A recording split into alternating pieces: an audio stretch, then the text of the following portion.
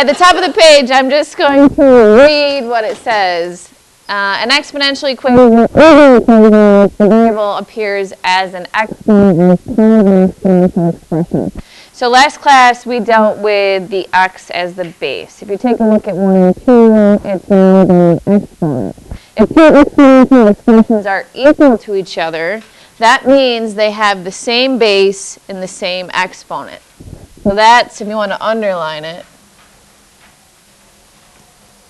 So an example would be like x squared is equal to x squared, algebraically. They have the same base, same exponent. Makes sense? Numerically, say 5 to the third equals 5 to the third.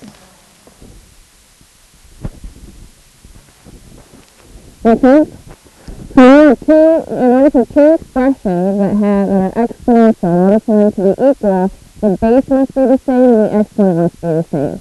So if they have the same base, it is easier to solve for x. Okay. If the bases are the same and the expressions are equal, what must be true about the exponents? They must be equal. So that's why step number 1 is to set the exponents equal to each other. So 2 minus x equals 8. Subtract the 2 from both sides and you get what on the right?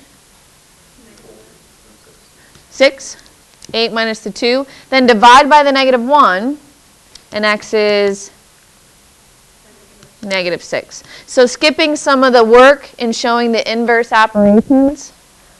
In showing the steps, the first thing I did was subtract 2, gave me the 6, and then in this step I divided by the negative 1. So to check, we do substitute into the original equation, so it's 5 to the 2 minus a negative 6, and you need to fully simplify. So as he was saying, he was like, I can make 3 to the negative 6 because 2 minus the negative 6 is 8, and 5 to the 8th equals 5 to the 8th. You don't have to give me the number for that. The next one, the bases are the same, so we set the exponents equal to, but it's going to be a quadratic. So this is going to be a review of some of the equations that we've solved this year. With a quadratic equation, you want to set equal to 0, so let's subtract the 3x. You want to leave the x squared positive. So x squared minus 3x plus 2 equals 0. And you can factor it. Factors of a positive 2 that combine to a negative 3. So negative times negative multiplies to a positive, adds to a negative, and 2's prime. So the only factors are 2 and 1. So that means x equals 2 for this factor and 1 for that factor. So to check, we have 2 checks.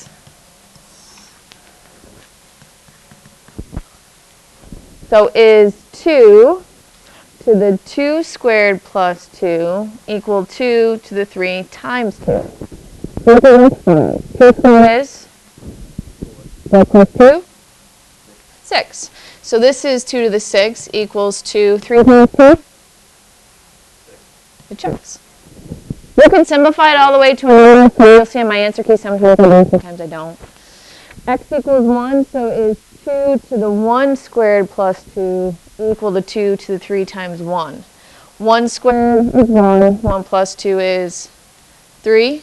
And then 2 to 3 times 1 is 3. So now we solve exponential equations with different bases. Step number 1 is to rewrite it so that they have the same base. And then we do exactly what we did above. So that could be an issue for some of you. So you want to have your root cards if possible. And we'll take the time on the board to write all your powers. But for right now, 125. So we write that with a base of 5. If I want to write them with the same base, I want to see if I can make the larger one have the same base as the smaller to start. So can you rewrite 125 with a base of 5? 5 cubed, yep. So this is 5 cubed, so I'm going to rewrite that as 5 cubed, and I have 5 to the x minus 1. Now that they have the same base, I can set the exponent equal. Add the 1, and x is 4. So to check, we got 5 to the 4 minus 1, does that equal 125? This is 5 cubed, and 5 cubed is 125. Let's make a note right here because this goes along with the next one. What's any number raised to the 0 power? 1. So in this question here, whenever you see a 1, you can always rewrite it as that base by writing it to the what power? 0. So anytime you see a 1, look at the base on the other side and then write this expression with the same base to the 0 power. So 3 to the 0 equals 3 to the x minus 3. Now that the bases are the same, I said x minus 3 equal to 0. Add the 3 over and x equals 3. So to check, is 3 to the 3 minus 3 equal 1? This is 3 to the 0, and 3 to the 0 is 1.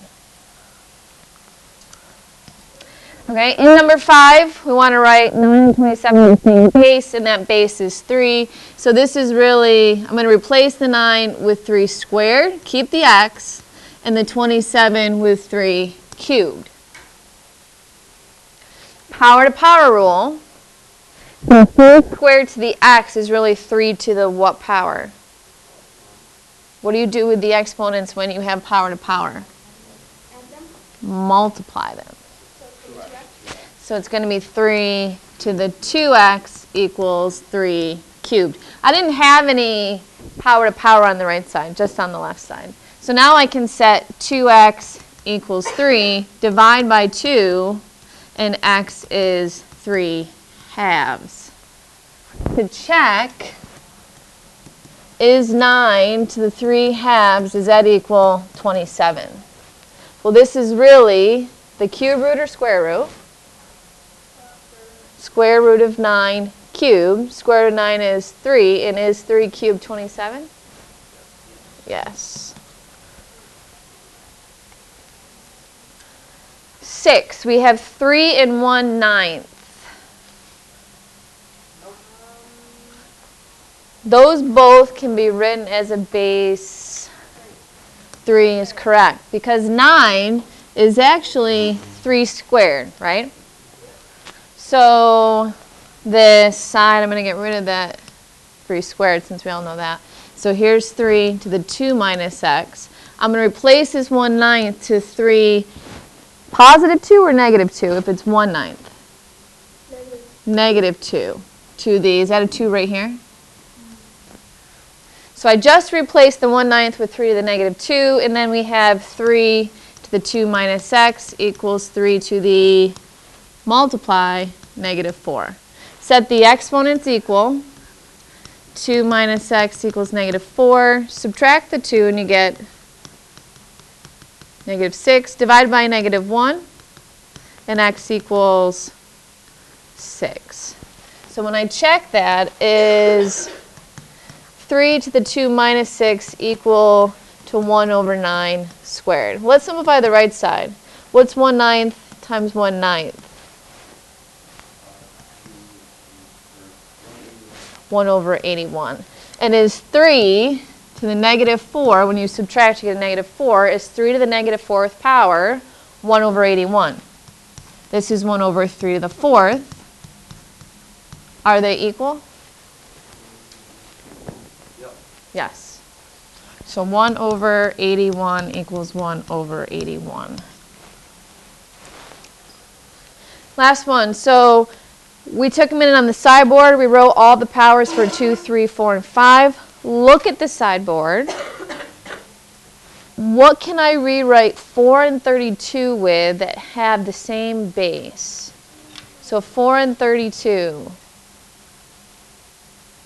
You see that in the blue, the red, black, or green? 4 and 32.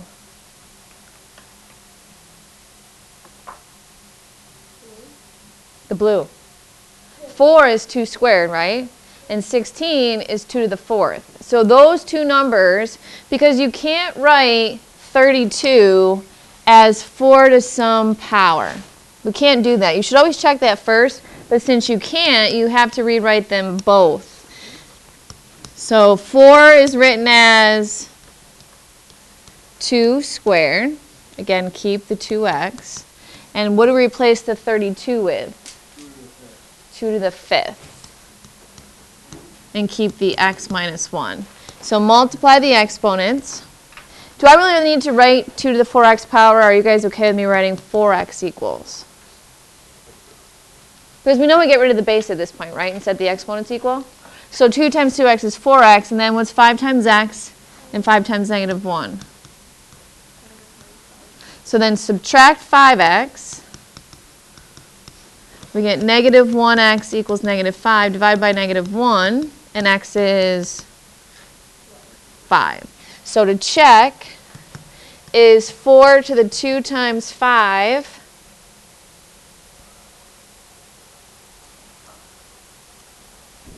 4 to the 10th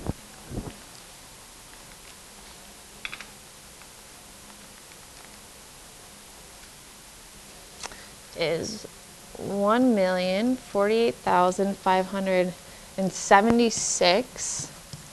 Does that equal 32 to the 5 minus 1, which would be 32 to the 4th power? It matches. So 1,048,576 equals, checks.